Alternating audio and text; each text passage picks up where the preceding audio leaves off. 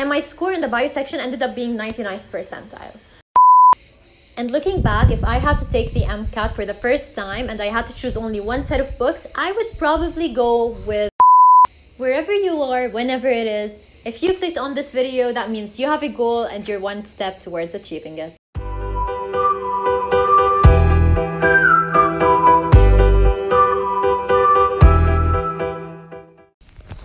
Hi guys, welcome back to my channel. For those who are new, my name is Jenna, and basically I created this YouTube channel in order to help anyone who wants to go into med school with some tricks and tactics. So of course you know that the most important part to get into med school is doing the MCAT exam. That 7-hour long dreadful exam that will determine whether you're going into med school or not. No pressure. And of course, in order to excel in an exam, you would want to know which books you're supposed to buy. Mainly, do you want to get the Kaplan set or the Princeton? Personally, I believe that every student takes in knowledge on a different wavelength, and what suits someone better might not suit the other person. I took the SATs after taking a course with Princeton, and I got a really high score. And of course, I thought that for the MCAT, I want to get Princeton books as well. But I did end up studying from both Princeton and Kaplan. And looking back, if I had to take the MCAT for the first time and I had to choose only one set of books, I would probably go with Kaplan. But it is important to know that every student receives information on a different wavelength. So what applies to me does not necessarily apply to you as well. So I will be giving you some factors that will help you determine which book set suits you better. First of all, it depends on how much time you have. The main difference between Kaplan and Princeton is that Kaplan is straight to the point. This is the piece of information, here you go. Princeton, on the other hand, is kind of like the teacher who's having a conversation with you, going in depth into the subject. So if you're very low on time, I would advise you to go for Kaplan so you'd have more time in order to focus on the practice stage. And you will realize, especially with your chemistry and physics books, if you're studying from Kaplan, your progress will be faster. However, you will eventually reach a steady point. So for someone who has time and they're determined to get the 99th percentile, mainly they go for Princeton instead of Kaplan. The second factor that plays a role is your background knowledge. So if you're someone who has a deep background knowledge and you're sure of it and you're confident, then I would advise you to go to Kaplan instead of wasting time on details in Princeton. If you read both books, then you would realize, for example, Princeton can talk about antibodies and it goes on and on and on about each type and what each type does. And in Kaplan, they tell you that these are the antibodies, you don't really need them for the exam. But if you are aiming to get the 99th percentile and you do have the time, then I would actually advise you with Princeton. Because I did get a question about antibodies that year, but the chance of getting that question was extremely low. So I was lucky I had actually read the Princeton books. But here's the thing, and it's something that I actually love about the MCAT, is that it depends on analysis. If you just have the knowledge and you don't know what to do with that knowledge, you won't really get a good score.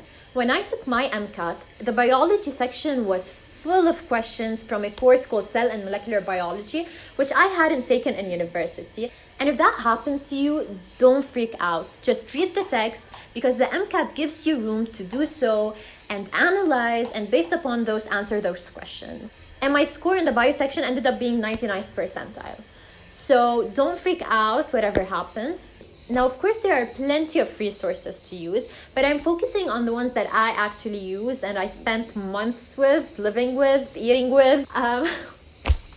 It's a tough journey. But anyway, I studied for the psychology and sociology part from Khan Academy. They have those really nice videos. They're short and simple with drawings, and the explanation is really good. And the benefit from having videos is that you can actually put the speed on ×2 and go through them faster if you're low on time. And finally, the practice tests. That's the most important part of your preparation for the MCAT. I wouldn't really advise you to spend most of your time getting information from the books, as much as I would advise you to use those information in the practice tests, because this is what will actually prepare you for the MCAT. And another thing is that you have so many resources for practice tests, but the practice tests offered by AAMC are the most representative, because at the end of the day, they're the ones that put the test. And I wouldn't really advise you to spend so much time on Princeton and Kaplan practice tests. However, if you want to put your knowledge in place, After finishing from the books, do one practice test of Princeton because it depends more on your knowledge than actually being representative of the MCAT. And the two sources for practice tests that I would recommend is AAMC and Next Step. You could either alternate between the two, where the last practice test you do before the MCAT is that of AAMC, or you could do all of Next Step and then move on to AAMC. However, I would prefer that you alternate between the both, because even though AAMC is more representative, personally I felt that it was much easier than the actual MCAT, and I felt that Next Step was actually harder than the MCAT.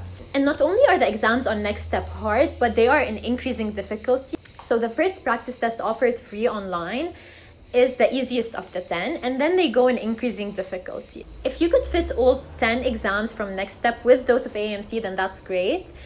But if you feel like you're just rushing through them, I would prefer that you get the first 6 exams and solidify the knowledge you have in your mind. So basically you have more time to see why you answered wrong, not just what you answered wrong. And that's a common mistake a lot of students do. So see why you answered that question wrong and try to avoid that in your next exam.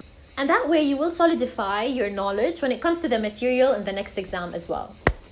So that's it for today. I hope this video helped you. If you enjoyed it, give it a thumbs up. If not, you could give it a thumbs down, but please do leave a comment on what you would have liked to see instead. And if you do have any questions or any suggestions, leave them in the comments below or contact me on my Instagram account.